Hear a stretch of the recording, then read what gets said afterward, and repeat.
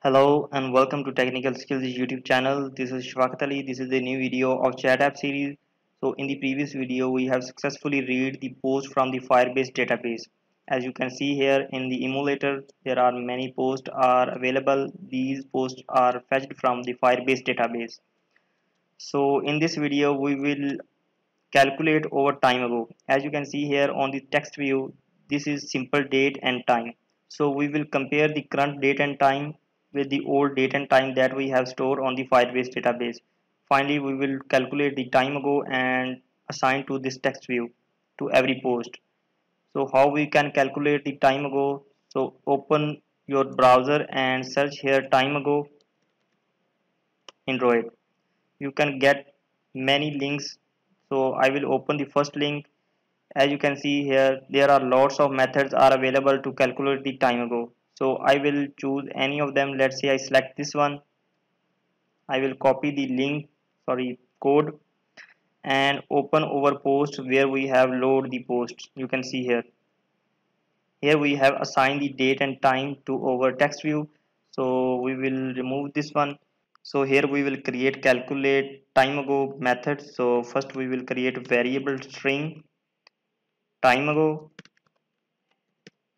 calculate time ago, and in this method we will pass over date and time that we have read from the Firebase database. So model dot get date post, and here we will create this method inside over this activity. Okay, now here we will paste the code. So I will open my browser and copy this code, and here we will paste that code.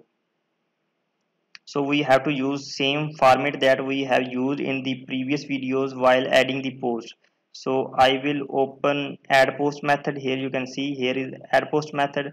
Here we have stored the date while adding the post. So I will copy this pattern. So now I will paste that pattern here.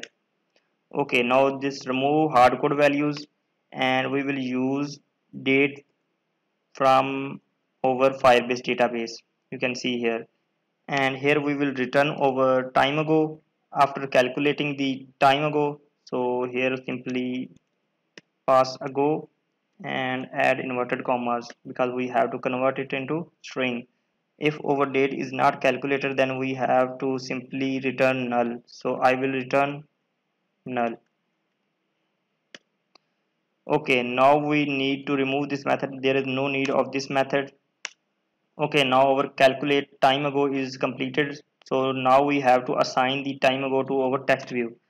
So holder dot time ago dot set text, and here we will simply pass the time ago.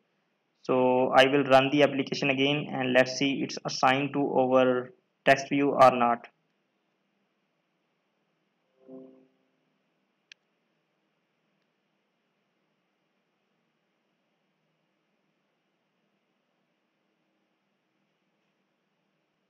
Okay, here you can see over 23 hours ago. You can see here time showing. Yeah, here you can see 12 minutes ago. So let's add new post. Let's say I select this picture, and here we can say updated picture, and click on this upload post, and let's see. Okay, our new post added. Okay, scroll down, and here you can see 0 minute ago. So this is our updated post. You can see here.